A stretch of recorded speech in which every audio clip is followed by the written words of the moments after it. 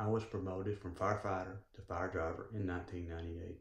As a new ambulance driver, I had to work with a difficult person. We often had disagreements about patient treatment options, ambulance maintenance issues, and routes to the incident and hospital.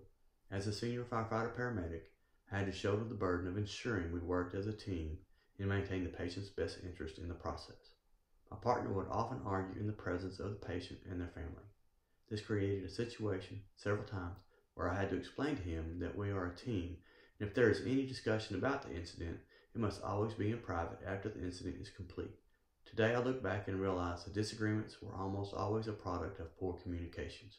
I learned several valuable lessons during this difficult time in my career. The most important lessons were in conversation. I first seek to understand other people's points of view, and I also am not as dogmatic about how things are accomplished today.